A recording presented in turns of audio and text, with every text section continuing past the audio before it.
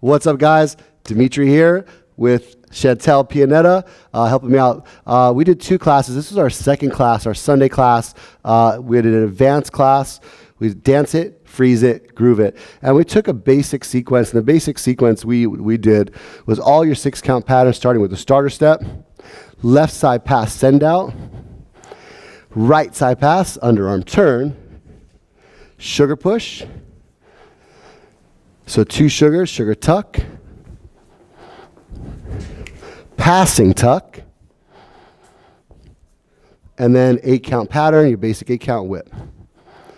So we took that sequence and we looked at the idea of getting you guys comfortable with doing a freeze, a groove, and then a straight dance through. So we just danced through it. The next thing we're going to do is we're going to add on a freeze. So we're freezing on 5, and we looked at that as doing a hit, hold, and here we go.